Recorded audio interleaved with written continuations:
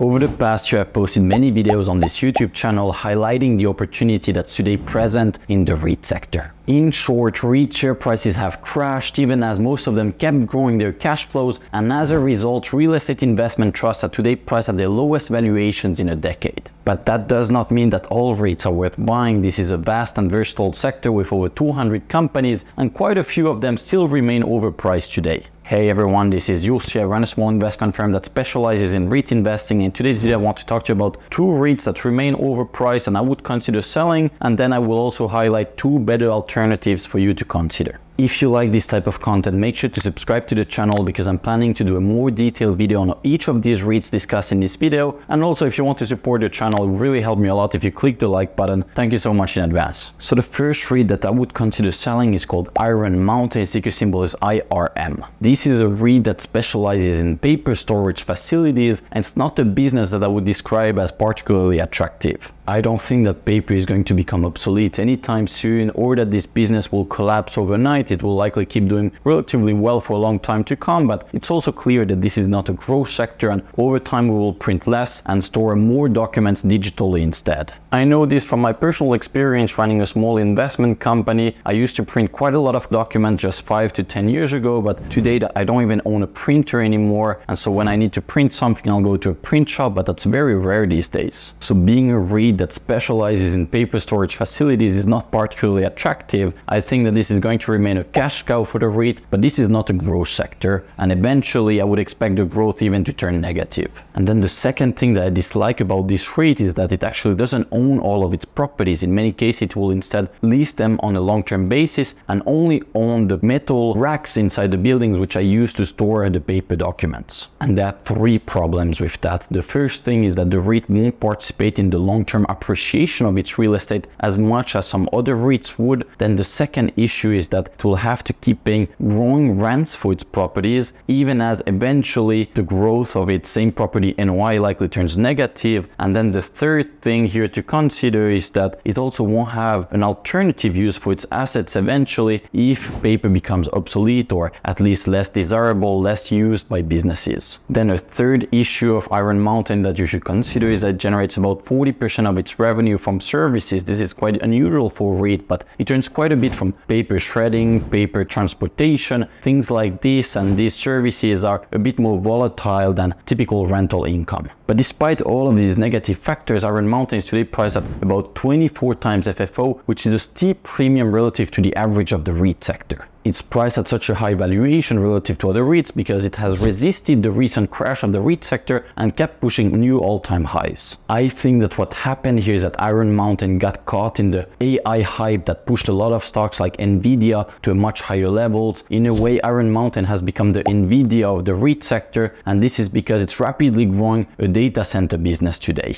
It's building a lot of new data center facilities. Those are performing really well. It's growing their FFO per share, and the REIT market is very optimistic about these projects. But I think that the market has gotten a bit ahead of itself here because the data center business today still only generates about 10% of the company's revenue, and so the majority of it, about 90%, is still coming from the paper storage business. Therefore, I don't think it's appropriate to price Iron Mountain as if it was a data center REIT today. Again, only about 10% of its business is data centers. The remaining is a non-growth business, the paper storage, and actually if you compare its valuation today to some other data center REITs like Digital Realty, it's even priced at a small premium relative to them. And so if you want to invest in data centers, I would much rather buy something like Digital Realty. It is true that Iron Mountain may have slightly better near-term growth prospects, but here you need to remember that REITs should be priced based on decades of expected future cash flow, and so once you take that into account, its valuation really makes little sense in my opinion.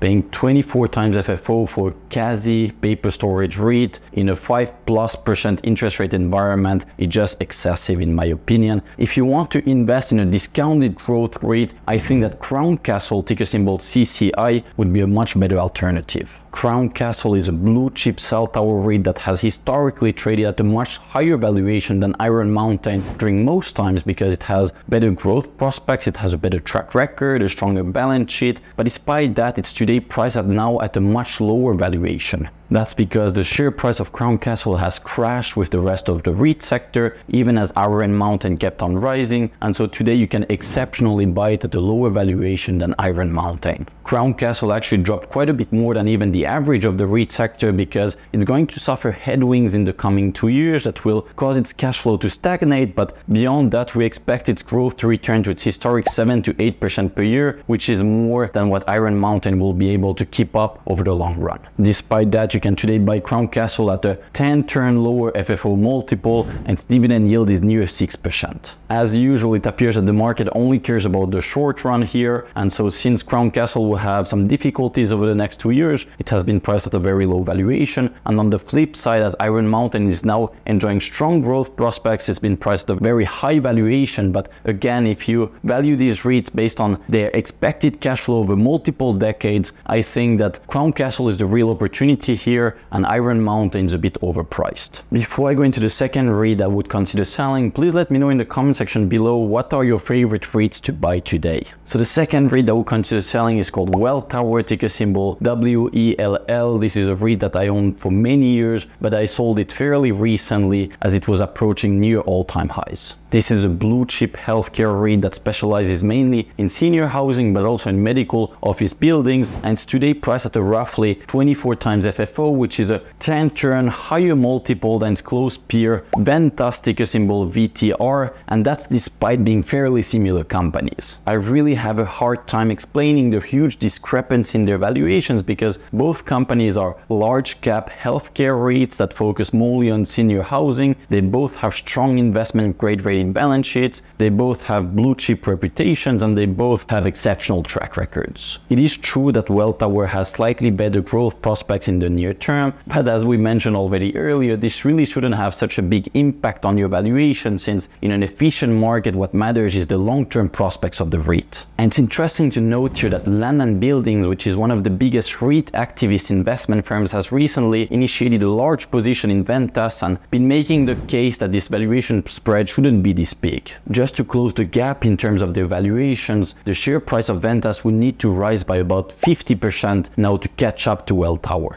While you wait for this, you earn a roughly 4% dividend yield and the company keeps on growing at a solid pace. So for these reasons, I think that Ventas is a much better opportunity than Welltower today, but even then I'm not buying Ventas either because I think that there are even better opportunities today in the healthcare REIT sector. And if you want to access my entire real money REIT portfolio, you can join my REIT newsletter High Yield Landlord for a 2-week free trial. I'll put a link to it in the description of this video. And otherwise, once more, I will really appreciate it if you click the subscribe and the like buttons. That helps me a lot to grow this channel. Thank you so much in advance and see you at my next one. Bye bye.